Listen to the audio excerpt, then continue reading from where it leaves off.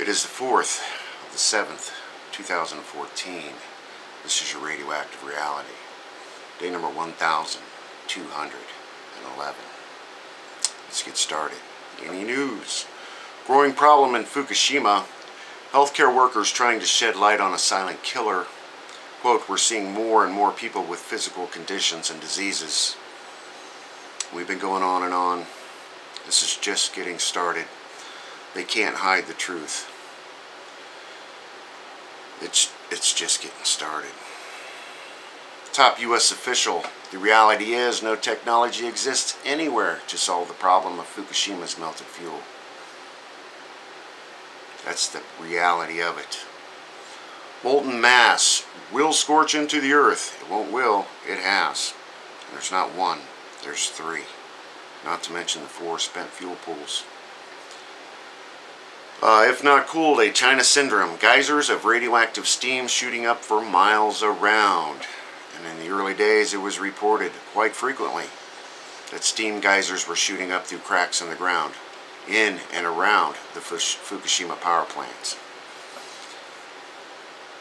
Very strong quake hits New Mexico border. Seismic data spikes at WIPP nuclear site.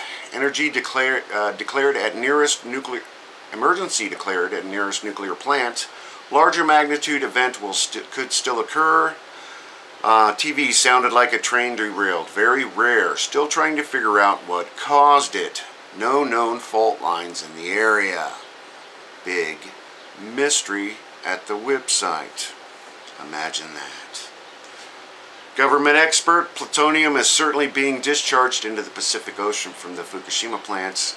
Not just plutonium. 1,300 other radioactive isotopes are being released right along with it. Flowing out of ruptured containments, aka China syndrome, melt through. The coriums have left the building. Reactor water turns into yellowish fizzing liquid from damaged fuel rods. Quote, it actually vibrates. Thinks there's still things going on in there? Oh, don't worry, folks. It's in cold shutdown. It's official. They're decommissioning them. That's what they're doing. Japan government funded study. Fukushima has released up to 120 quadrillion becquerels of radioactive cesium into the North Pacific Ocean. That's just the cesium. Does not include amounts that fell on land. Exceeds Chernobyl's total, which amounts for releases deposited on land and ocean. Now this was a government-funded study. We know how accurate those can be. Fukushima's reactors are 15 times the size of Chernobyl's. And there are 3 of them.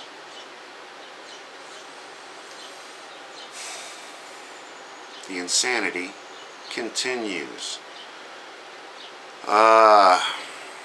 Fukushima plutonium found in playground 60 kilometers from nuclear power plant. Quote, proves that indeed plutonium has been emitted by the accident. Unquote. Some in the form of fuel fragments, question mark. Up to 14 billion becquerels of plutonium-239 and 240 released. Now, in the early days of this accident, TEPCO was telling property owners that if you find plutonium in your property, it's your responsibility to get rid of it. And I remember reporting on that. Radiation spikes at WIPP nuclear facility. Hits highest levels since initial hours of radioactive release in February. Document link removed from official website. Government analyzing samples for potential impact on human health. Don't worry, folks. There's no immediate danger. They just keep going round and round at WIPP, huh? Newspaper, increasing worry on West Coast over Fukushima radiation. Quote, really concerned about effect on wildlife and most importantly, our health. Big black hole where data should be. Professor, quote, "We do not know the full extent. We're just watching the West Coast unfold." And indeed we are, especially those of us who are paying attention. Official, important we sample for plume. Fish oil being tested. It's just getting started. TV new concerns of Fukushima radioactive material spilling into ocean from layer 80 feet deep. And again, the coriums have left the building. They're under the plant and in the environment. And this stuff is going to be shooting out from a lot of places. They're reporting it coming out from underneath the harbor, in cracks in the harbor. We're just getting started. Got a few 100 million years to go. The insanity continues. You know, only 8 stories from the last time I did a report here. That's how much they're putting their thumb down on this information. Over to Fukushima Diary, which is down, but I went around and I got a link for you. Decontamination soil bags are already starting to be torn in Fukushima. They're just piling these bags up in neighborhoods. All this radioactive material they're supposedly decommissioning, they don't have anywhere to put this stuff. So they're stacking it in the neighborhoods. And the bags are already starting to fall apart. Go figure.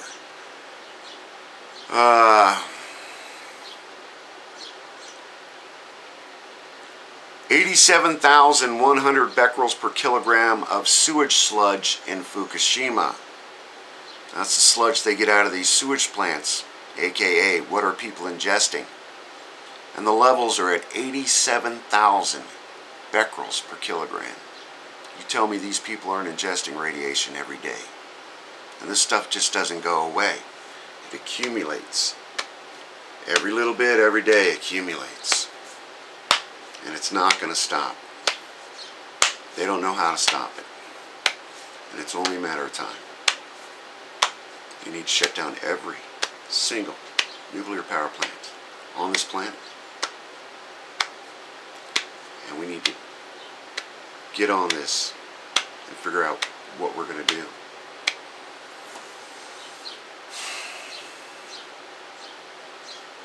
Yeah. What do we do? I'm going to end tonight with a shout out. This one goes out to Tony, who had the good cojones to come up to me at the disc golf course and introduce himself. It's great to meet you, Tony. Come out any Sunday. I'd love to play with you. Enjoy while you can, everybody. I am. Thanks.